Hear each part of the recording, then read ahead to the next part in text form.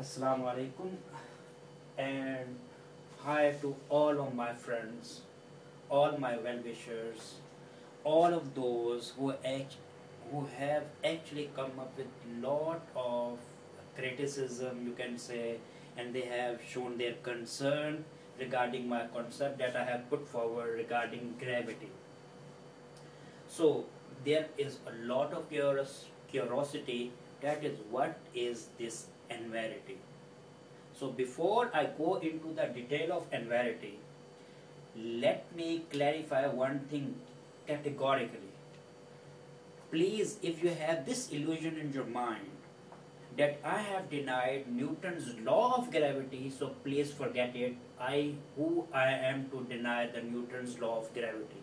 Gravity is a natural phenomenon, universal phenomenon. So obviously no one dare to touch upon this, that there is no gravity. So please consider this thing, that I am not denying that gravity does not exist.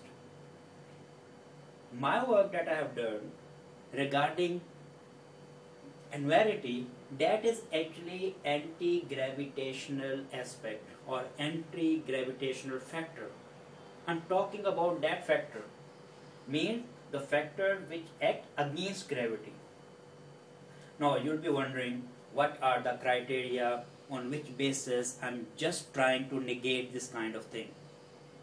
Okay, the part of Newton that I actually challenged, I have just challenged only a single factor that Newton has explained regarding gravity, and I have challenged that aspect, that according to Newton's law of gravity, he actually gave his kind of, you can say, explanation, that whenever two different masses, they will be brought down from the same height if you let them fall, okay, if you let them fall from the same height under zero environmental conditions, both the objects, they will come on earth at the same time.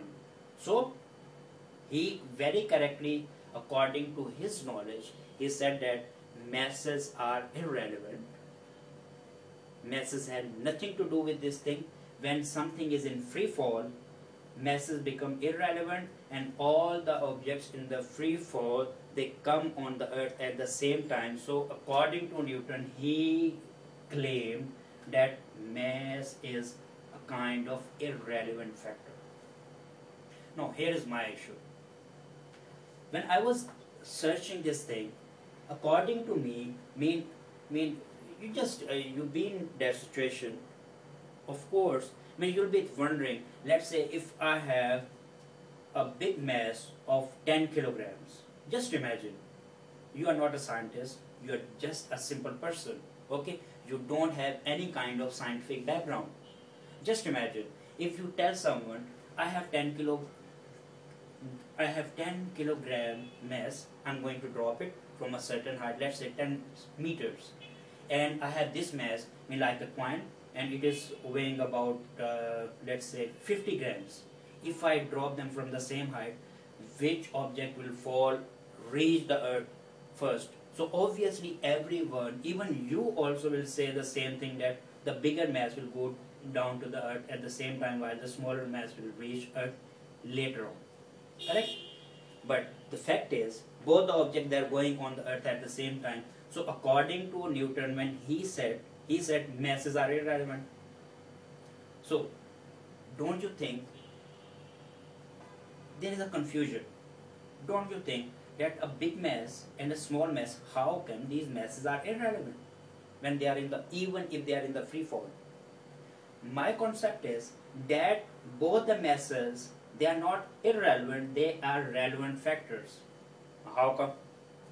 Now, my basic point of view is, there is an upward thrust which is actually determining whatever the object is falling on the earth, that object cannot exceed the acceleration 9.8 meter per second square. Agree? 9.8 meter per second square this is the acceleration maximum, and no object can exceed this thing. Every object in the free fall can attain maximum 9.8 meter per second square, and this is totally accepted all over the world, all over the scientific community. Correct? Then you will be wondering, how come 9.8 meter per second square can be fixed? Which force, which kind of factor is there which is ensuring when any object is falling in free fall from a certain height, that its acceleration cannot exceed more than 9.8 meter per second? It means when two masses are coming down, there is a force which is acting against the gravity in order to ensure that whatever the object, no matter whatever the mass is, that object comes on Earth with maximum acceleration of 9.8 meter per second square. Got my point? So this is the anwarity, is the force or factor which is ensuring whatever the object will fall on the Earth, it will be having maximum acceleration 9.8 meter per second square, of course.